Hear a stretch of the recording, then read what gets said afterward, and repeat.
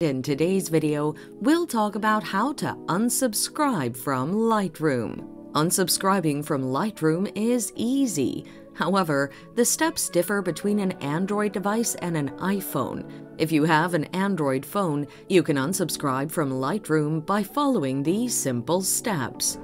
Go to the Google Play Store, click on your profile, select Payments and Subscriptions. Tap on Subscriptions. Here, you will see a list of subscriptions. Look for Lightroom. Tap on Unsubscribe. If you own an iPhone or an iPad, you can unsubscribe from Lightroom by following these easy steps. Go to Settings. Click on iTunes and App Store. Select Apple ID and click on the View Apple ID pop-up. Use your login details to log into the iTunes Store. Select Subscriptions.